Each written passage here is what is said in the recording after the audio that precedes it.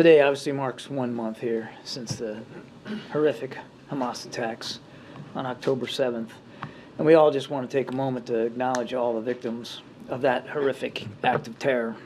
People slaughtered at a music festival, murdered in front of their kids in their home. It's a horrible day. And also it was a day where dozens and dozens of people were taken hostage. Many of them still being held hostage. So we also want to say that our thoughts continue to be with all of them and their families and their loved ones. I can only imagine the anguish that these families are still going through and have now for the past month, and the pain that they're feeling.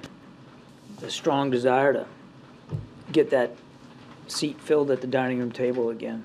We are going to continue to pursue every possible measure that we can to get those hostages released and to get those folks back with their families where they belong. And again, we continue to keep them in our thoughts and prayers. We're also keeping in our thoughts and prayers this 1 month in the many, many thousands of innocent Palestinians who have been killed in the conflict since October 7th, and the many more who are injured and wounded in the conduct of these operations.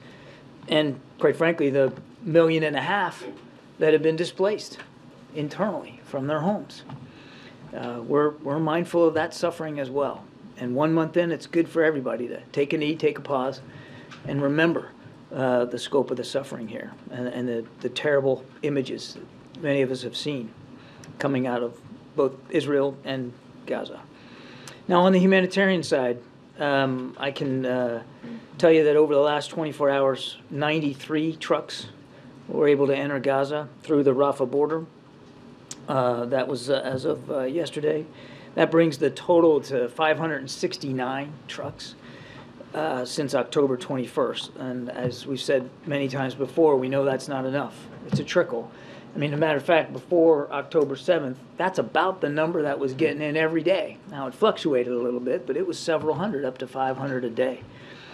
As you all saw yesterday, the President spoke with Prime Minister Netanyahu, and he certainly discussed the need to continue to try to accelerate and increase the amount of humanitarian assistance that's going in. He also talked about the importance of pauses in the fighting to allow for aid to get in, people to get out, and for hostages to be released. We'll keep that dialogue going, obviously, with the Prime Minister and his war cabinet. On the idea of people getting out, so we do expect more individuals to depart Gaza today via the Rafah crossing. To date, there's been over 400 U.S. citizens and their families who have been able to depart and have been seeking the assistance of our consular team at the embassy in Cairo. And in just the last 24 hours, about 96, so just under 100 U.S. citizens and family members were able to move across that border. And as I said, it's very fluid. We won't get the final count until the end of the day today because the day is still going on. But we do expect that there'll be more Americans to come out today. So keeping that Rafah crossing open for aid to enter and Americans and other foreign nationals to leave has been a major priority for the President, will remain so going forward. And as I said, we're going to be focused on getting folks out, getting aid in, and getting those hostages released.